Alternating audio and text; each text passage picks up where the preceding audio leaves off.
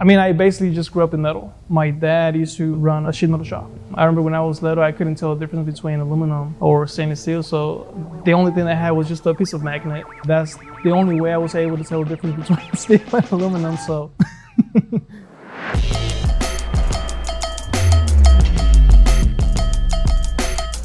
My name is Christian Gonzalez. I'm a manufacturing engineer and also the business development manager at Republic-mfg.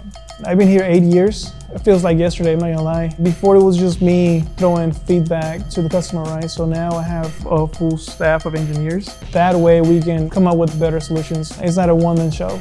Working as a team, that's what makes Republic great, just finding ways we can utilize new talent. You know, I think that's the only way we can grow as a company. I think the biggest challenge that we had was change. The market right now is pretty unstable. At the end of the day, we stay competitive, but we don't. But I think one of the advantages that we have as a company, we have the right tools and we have the right equipment.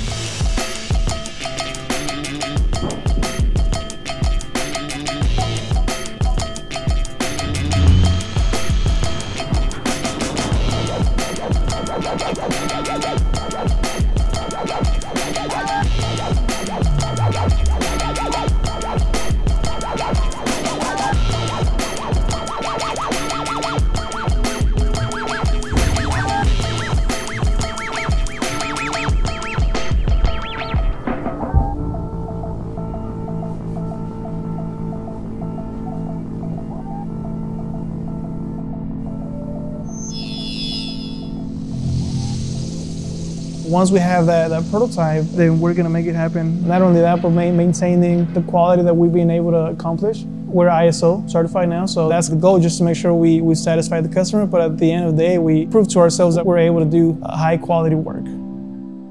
As we go, we learn from different customers. With us being ISO certified, we're actually aiming to do better and bigger projects. There's new technology, there's new tools. I want us to be improving and setting the example for other sheet metal shops. That's going to get us to the next level.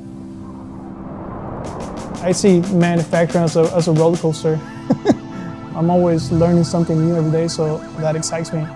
Growing up and just knowing what you like, that's something that's hard to let go.